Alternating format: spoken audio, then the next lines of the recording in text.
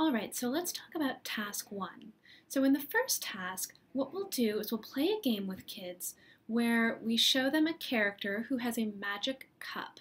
And the magic cup will always come and add some more things to a pile. Now what children don't get to see is what's in the cup. What we want to see is whether kids can reason about what must have been added just from seeing the starting number of things and the ending number of things. So let's do that.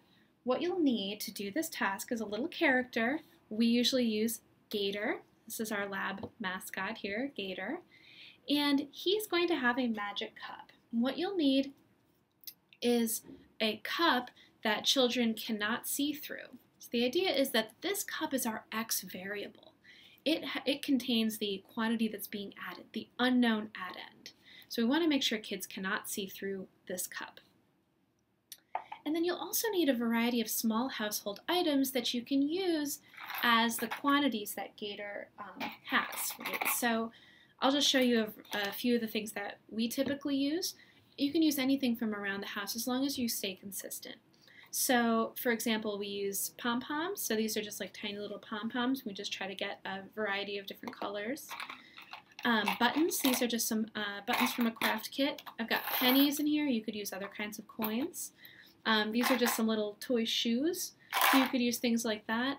You could use other craft type supplies, anything that you have lying around, marbles, as long as they don't roll all over the place, anything that's small and you can fit inside your little cup. So what you'll do is, following the guide that you have available for you to each task, you'll count out the number of objects that you need. So what you'll need for each type of object, you'll need to count out a starting quantity. So depending on what you use, each object will have its own different starting quantity. So for the first task, Gator's magic cup will add to a pile of 5 things, then to a pile of 9 things, and then to a pile of 6 things. So you want to count those out at the start of the game. So that's what I've done here. I'm just putting them in these little cups. And then what you'll want to do is pre-count out what Gator's cup is going to add. So in task 1, Gator's cup will always add 12. Now just to remind you that during the study, you don't want to say number words to kids. We really just want to get their approximate sets. So let's go through it. So one thing that you can do, one thing that's nice about using paper cups, is you can pre-count the numbers of things in your cup. So here I have shoes, buttons and pennies all counted out, so 12 in each cup, but you don't have to do that. Whatever is most comfortable and easiest for you. What you'll also need is at least one other white cup. So the reason for that is at the very end of the study, how are we going to ask children what they think was in Gator's cup? What we'll do is we'll give them 2 choices. We'll give them one cup that has 12 in it, so that's the target cup. And we'll give them another cup that has a distractor number. And you can choose what that is from either 4 or 24. So choose a distractor number. The idea behind these cups is that they're otherwise completely identical. We'll show kids what's inside at the very end, and we'll see whether they can choose which cup was Gator's. So let's go through the task. What I'll do is I'll go through it like I would a child in the lab, and you can get the sense of the most important things to say to the child, how to run, and how the task typically goes. So let's get started. All right, this is my friend Gator. Gator has something really cool. He has a magic cup. And you want to know what's magic about it? No matter what, if I put a pile of things in front of Gator, his magic cup will come and add some more things to his pile. And it's always going to add the same number of things every time, no matter what. Do you want to see how it works? All right, let's get started. So now watch this.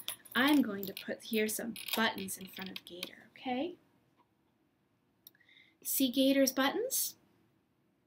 Okay, now watch carefully. Here comes Gator's magic cup. Did it work? Yeah, it worked. See Gator's buttons now? All right. So now let's see. Do you think this magic cup will work on anything else? Let's clean these buttons up. How about pennies? Do you think it'll work on pennies? Let's try it. So here's Gator's magic cup. All right. And I'm going to put a pile of pennies in front of Gator. Okay. See these pennies? Okay, now watch carefully. Here comes Gator's magic cup. Did it work? Yeah, see Gator's pennies now? All right. So I'm going to clean these up, and let's see, what else can we try Gator's cup on?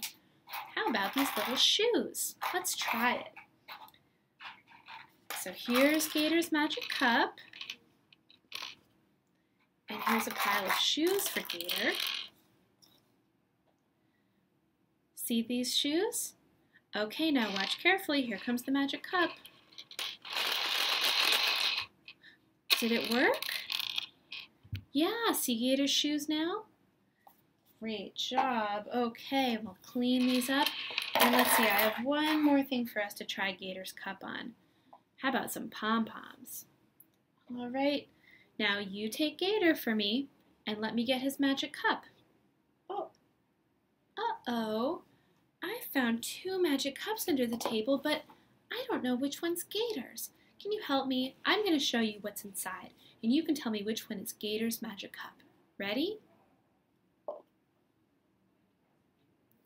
Which one's Gator's? So at this point, you can have the child point to which one is Gator's. This is the correct answer in this case.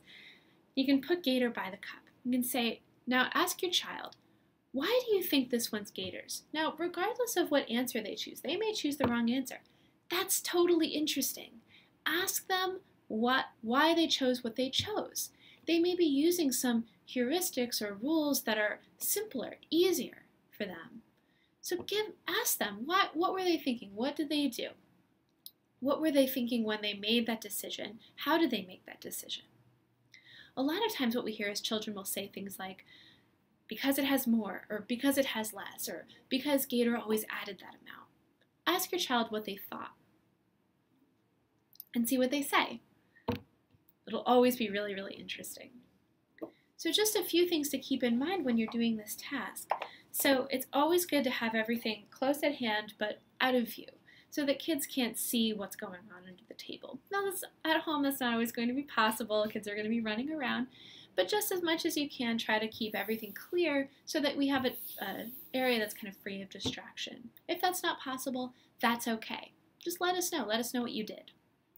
One other thing to keep in mind is that you, as the adult, when you bring up these 2 cups for our test trial, when you bring up these 2 cups, you're going to know which one is correct. It's really hard to not, for example, reveal and look at the one that's the correct pile. In science, in any sort of research, we always have to be aware of our own biases. So as experimenters, we want to be sure to be completely neutral. We want to make sure that we don't give children any cues about what's the right answer. That allows us to really tap what they know and not necessarily what we know. So just a few things to keep in mind. So you'll do this basic task again one more time with slightly different numbers, so you can consult your task run guide to find out which numbers to do. Again, the magic cup will be adding some things to piles of 5, 6, and 9, but this time it's going to add 20. And your distractor cup will always have 10. Now, that's just a slightly different version. It allows us to repeat the game again with children and see how they do the second time around, but it's also a little bit more difficult.